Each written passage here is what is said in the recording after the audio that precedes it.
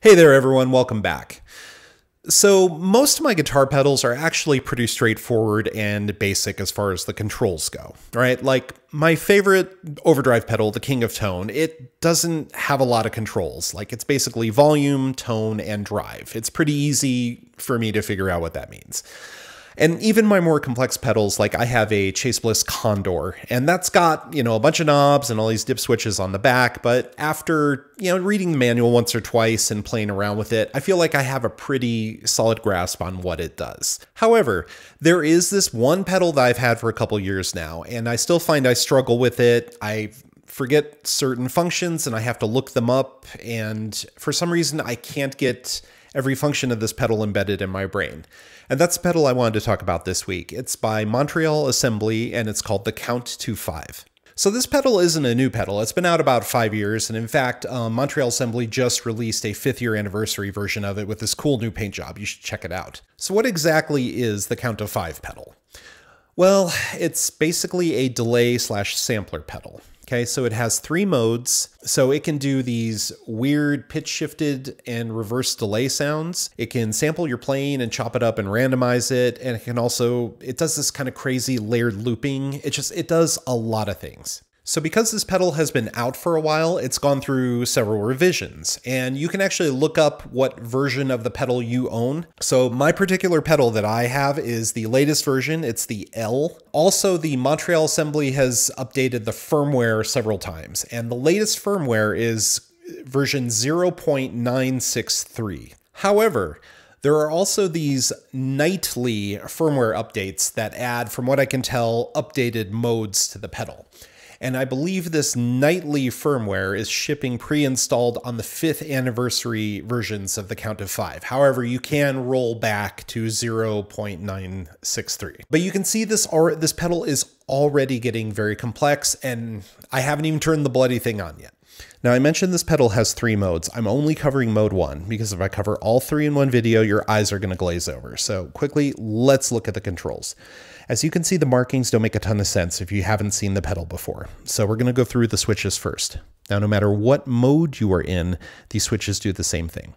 So we have the M switch. It's a 3-position toggle. It controls what mode you are in. Up is mode 1, middle is mode 2, and down is mode 3. The next is the Q switch, which stands for quantize. This one's trickier. It bounces back to the middle position, so it lets you, kind of zoom through. I'll explain that. So the pedal has 6 quantize modes, and I'm going to list them over on the right. To move through these quantize modes, you have to hit the Q switch up or down, and you're like moving it like a menu, okay? When you see the longer white flash, you know you're back at the none position. So each time you move it, it'll flash. And the minute you see one like that, that's longer, that means you're back at that 6th one. So, chromatic, whole tone, diminished, augmented, fifths, none, longer. Okay, does that make sense? Now, normally when I turn on this pedal, the first thing I do is get the Q switch up so it's in the fifths and octaves mode because I find it most usable. And finally, the last switch is the expression pedal switch. Okay, so you can plug in an expression pedal here. And this, much like the first switch, has 3 positions. So at the top position, it says the expression pedal is going to control this knob, knob number 2. In the middle position, it says the expression pedal is going to control knob 3. And in the bottom position, it says the expression pedal is going to control knob number 4. Okay, so it's pretty straightforward. And then finally, we have these bottom foot switches. This one bypasses the unit. And this one is a soft switch that does different things depending on the mode you are in. Okay, so those are the main controls. Let's look at the knobs in mode 1. So we have a mix knob. That's very, very easy. It goes dry and wet, full dry, full wet. And actually full wet can be very helpful and because you can blend it in on the modes and play around with it dynamically. So it's kind of fun. The DIR1 knob. So that controls the direction and speed of the reed head. Okay, so let's play a basic loop and you'll hear what this means. Sorry, let me shut that off. So this is the loop.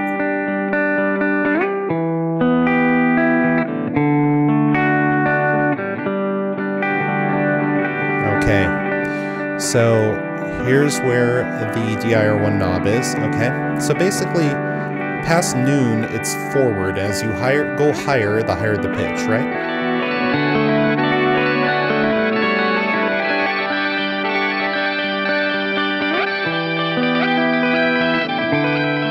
Now, before noon, it actually reverses.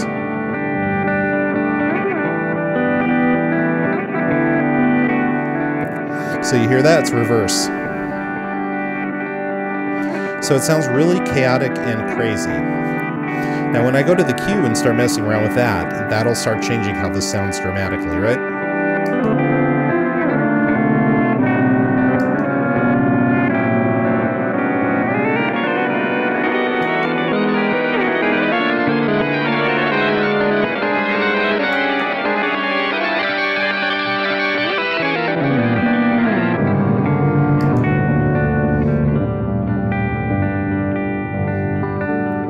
Okay, so that's what the Q1, well, that's what the Q switch does. Now you will notice that the DIR1 knob is turned up or down past a point. You start hearing it make new pitches, right? So listen to this. Okay, you hear those? So I think that's what the feedback to the right head is. And if we turn it backwards, same deal, only reversed. Okay, so the LEN B knob. Now that's the length of the buffer, right? So length of buffer. Now I think of that as delay time. However, this isn't like a normal delay pedal. The LEN B knob gives you discrete settings, meaning they're set in intervals and can't be set to a tap tempo, right? So we're gonna start playing our loop again. Okay, so you hear that? Now, as you turn the LEN B knob, you're going to see the LED change colors, indicating you've moved to a new discrete settings.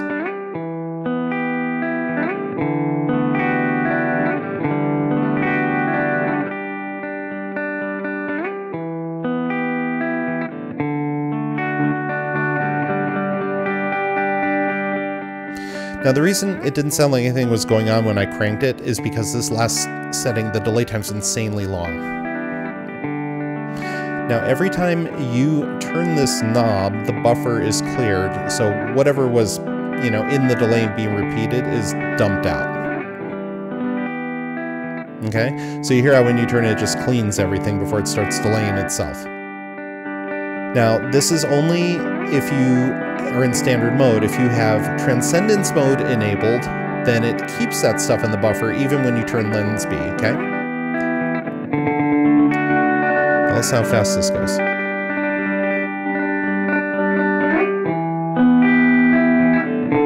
So it almost sounds like a flanger at the, very highest settings, right?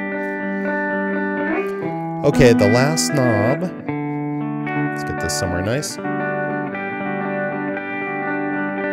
So the last knob is feedback, and that basically is like the feedback pedal on a delay, like it dials in the number of the repeats, okay?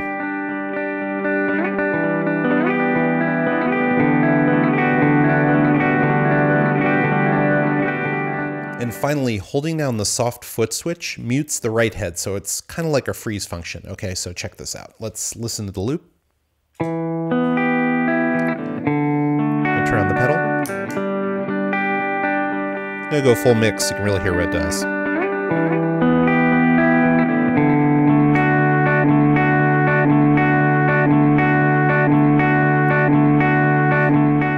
So it freezes the length of the sample. That's determined by LEN B.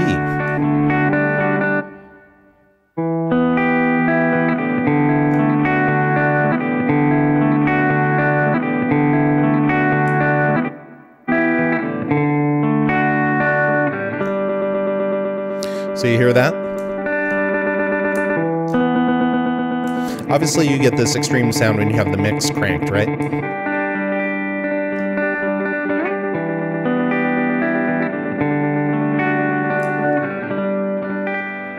So those are the basic functions, but we're not done yet. Oh, hell no, because in mode 1, the Q switch gives us some additional functions, okay? So holding Q down allows you to add a low-pass filter by turning DIR1.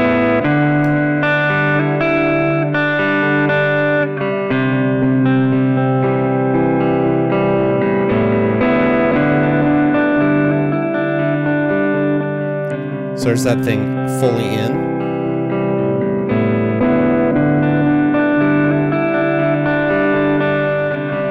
And there it is, fully gone. So also, holding down Q2 gives you access to a modulation setting, okay? So you turn LEN B for frequency and turn feedback for depth. And to turn it off, you're gonna go full counterclockwise with feedback, okay? So let's hear the modulation.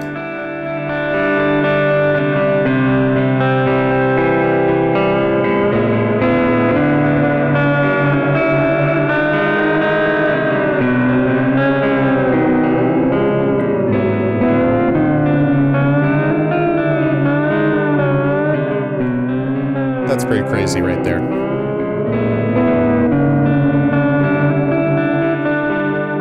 Obviously, you might be, if you're not going for super weird, you might want to keep the settings more modest.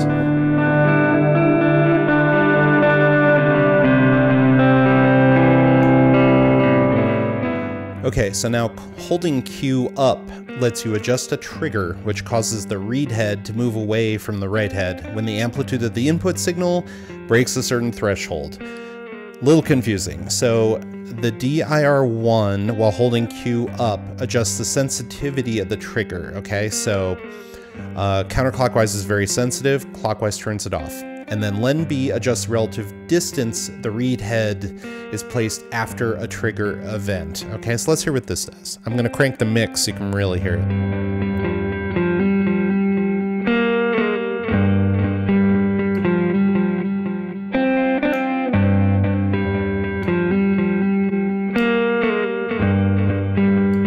Let's get the sensitivity where it's...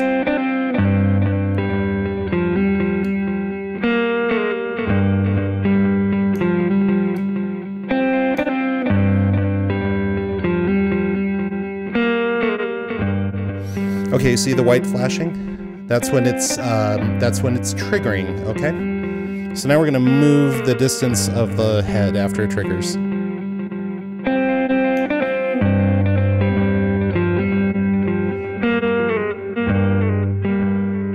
So it's confusing, but it's pretty cool. I mean, if you're kind of in a random chaos mode, way of thinking, this is a great thing to play around with.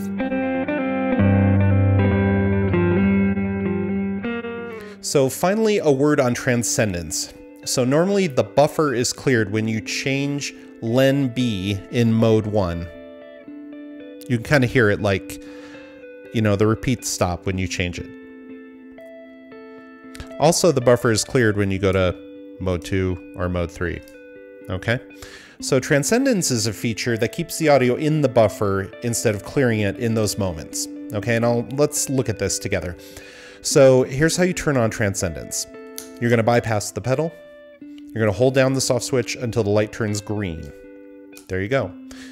It's now in Transcendence mode. You know that because when you turn the pedal back on, the light is green. If you wanna go back, bypass the pedal, hold this down until it turns blue, quickly release, boom, blue, we're in normal mode, okay?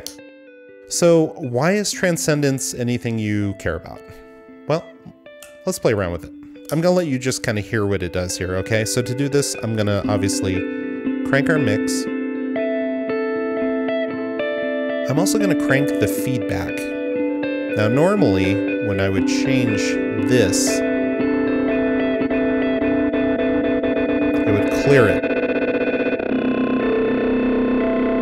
But it's not clearing the buffer.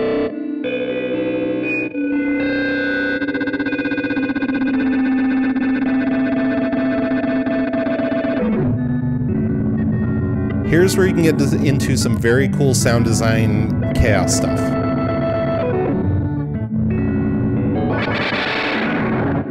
I mean, some of it like total noise, craziness. It's just, it does so much once you kind of turn on Transcendence mode in mode 1. You can just do a lot of crazy sounds.